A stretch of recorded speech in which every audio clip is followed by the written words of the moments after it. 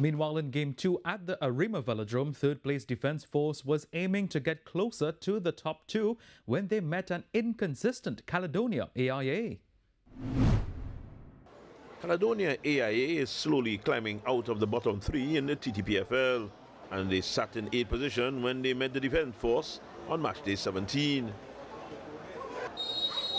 The Soldiers, Sailors and Airmen had a chance to open the scoring, but somehow Shaquille Bertrand failed to deposit as Denzel Fur failed to take the cross ball.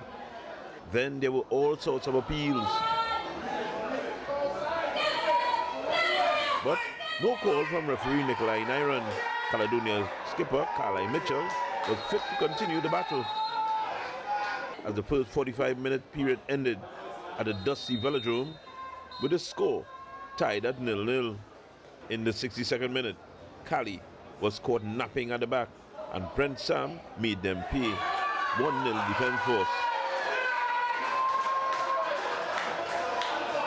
Kaim Thomas felt the ire of his teammates and the crowd as he neglected to pull the trigger to consolidate the Army lead here.